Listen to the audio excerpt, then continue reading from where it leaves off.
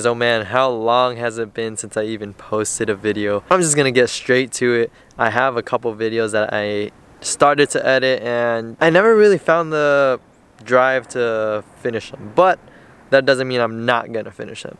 Anyways, this one's gonna be much more interesting now that the car is running pretty healthy. There's one leak that I have to address still, and if you don't know what's going on, my car had a head gasket leak.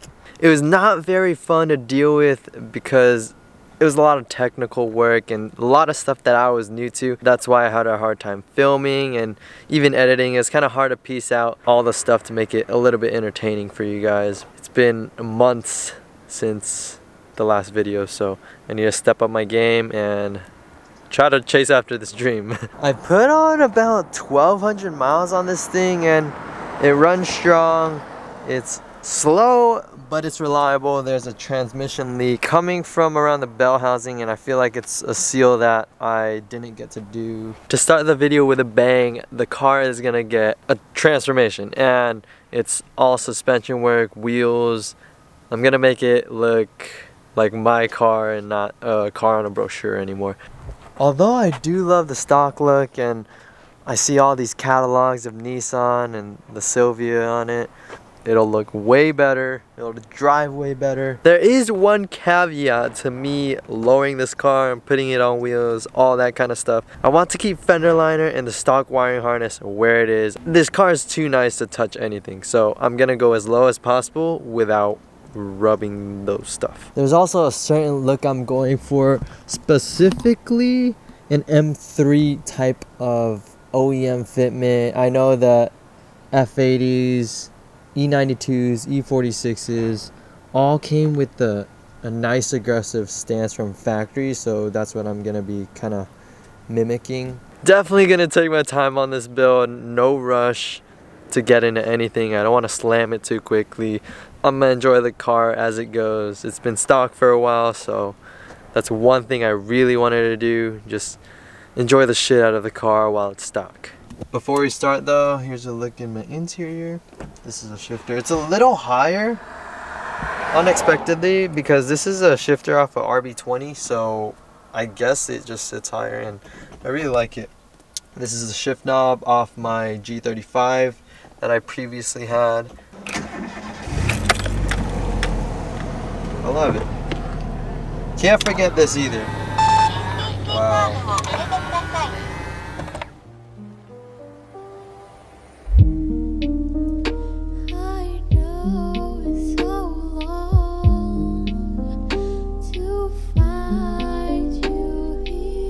Here comes the fun stuff. So I have everything laid out right here. All the stuff I'm gonna use, but I'm gonna go brand by brand and tell you why I chose what I chose to run on this car. Before I get a little too excited and show you guys all the products, these are just the products I am running personally. I'm not affiliated or sponsored by any of these brands like GK Tech, but I'll get straight into it. Okay, so right here we got GK Tech. I'm running two products from them. These are the two products from GK Tech. I'm gonna start off with their spacers.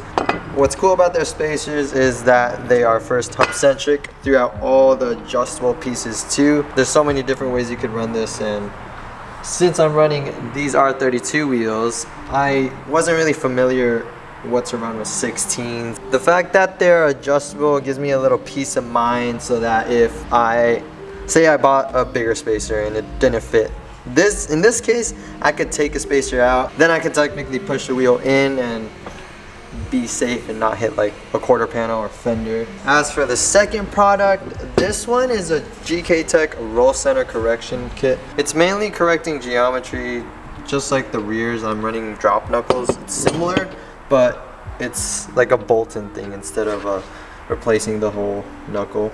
As for coilovers, I'm going with BC Racing, and that's for good reason. In these certain times where I'm in a situation where I need to save money, BC came in clutch and has an affordable option, which is their BR series. What's great about this too is that they let me customize the spring rate. This is 14K, and in the rear I'm running 12K. Along with that, I got the extreme low package, so it'll allow me to go as low as I want, and I'll have the stiffness I want.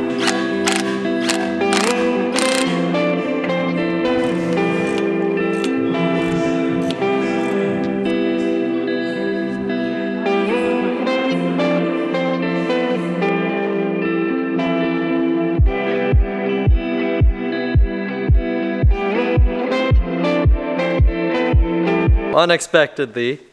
It's another late night at the shop. This is taking way longer than expected. I guess it's because of me though. Brandon over here helped me do everything. Oh, and Ethan too. So the front's on, all done. And we got the rear. So I'll try to finish that up real quick and we could get to seeing the car on the ground. Oh, hey, thanks. You know, I always get scared of doing this now because last time I stripped it.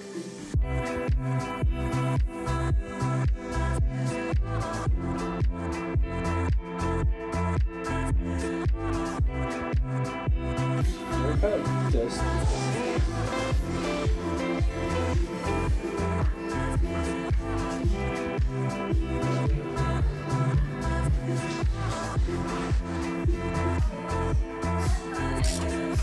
I just torqued that too.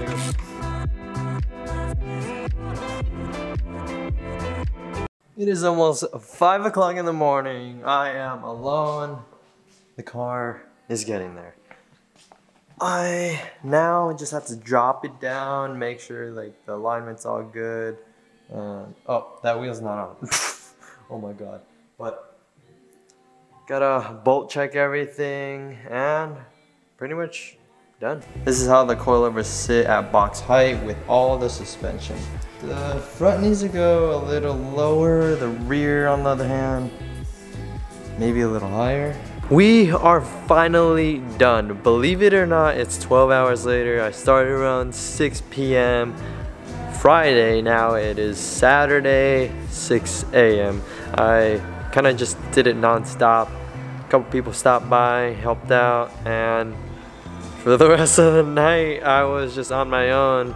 It's kind of relaxing. I don't know if it's worth the sleep deprivation, but nonetheless, it is done. All up in here, we have the BC Racing coilovers. They were great. I have no complaints in the install, and adjusting it was pretty easy. Box height was a little bit too high for me, so I lowered it about an inch.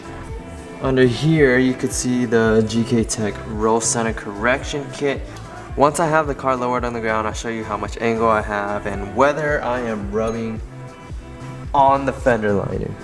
In the rear is a different story. So there's a whole lot of arms, drop knuckles, obviously the brakes and the coilovers. It took a bit of finagling with the arms to get them at the right length, but that's just to have it personalized to myself. The drop knuckles, it wasn't that hard, and I'm actually really happy with where the car sits. I don't want to keep you guys waiting. Let me just put the car on the ground.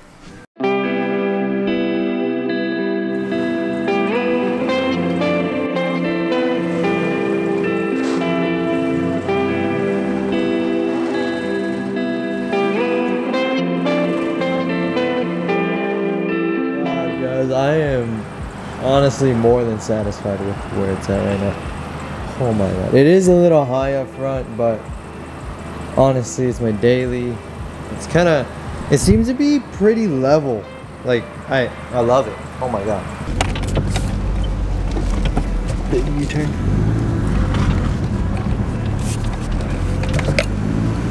That's good.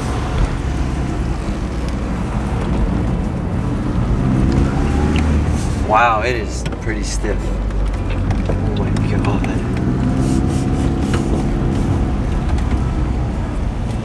I don't know if you guys can see it on the camera, but it is stiff. I think it's time to call it a night. My work here is done.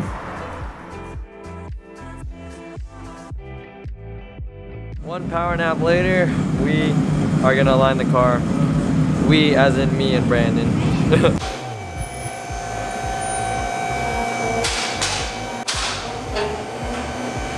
Okay, we just finished the rear and camber toe is adjusted. Let's go to the front. Oh yeah, so this is your camber toe. Hey test. dude, the alignment's not bad. Not bad. Even though my eyes were bulging that day, adjusting toe right now, so looking at the screen and moving this until my toe's good.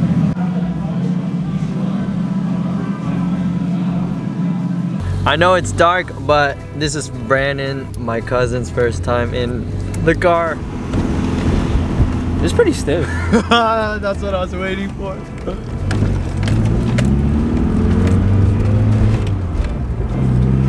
So we're seeing if the wheel's straight, and it's not straight. We are not stranded. Brandon's adjusting my toe. You gotta do some adjustments to get the steering wheel straight, but yeah, super satisfied. Time to lock her in. Thanks, Brandon. Last stop of the video, I just got at Part Shop Max. This was the first actual highway drive, freeway, whatever you want to call it, but it's a good amount of miles, about a 20-30 minute drive, and it drove great. It's pretty stiff, but it's bearable. Really long drive for such a small piece. I don't know if you guys know, but PBM, they sell some baller ass suspension parts, but I'm here for something simple. This is what I came for. I lost my key, and thank you to my friend Ethan for letting me borrow his in the meantime. Yeah, it fits. They do have some cool stuff here. Let's start over here. S15. I'm debating if I want one in the future. And E46. I'm kind of in love with this one. Barely finished it. Wow. This thing is like, here's my hand. Oh my god. This to that. Wow. That's an idea. So this is what the new machine does. And then we'll be machining. Here's a little behind the scenes of PBM, and this is something that's kind of new. It's a S13 tension rod brace. So Nick over there, he fabs it up, starts it up, and once everything's dialed in, they have a robotic welder to like automate things and speed it up, and really interesting. Yeah, this is what we saw where we ship all our stocks, all our supplies, parts and stuff. Yeah. Oh, this is where they tune their shocks. My work here is done. I got to meet all the guys there and see what goes on behind the scenes. But my car might be scanned for like product development of body kits and stuff because it's stock. Anyways, I don't know if you got to see the car yet, but here's how it sits. The car is all ready to go. Funny thing is, I didn't even need spacers up front or in the rear. Another thing, if you wanted to know how the GK Tech roll center correction did, it gave me a little bit more angle, and during full lock I don't rub. Just enough clearance. Well, I got to retain fender liner and the stock wiring harness for location. I really didn't want to mess with that stuff to keep it completely stock. I'm actually 100% satisfied where it is. Well, thank you PBM for showing me around, and thank you guys for watching the video.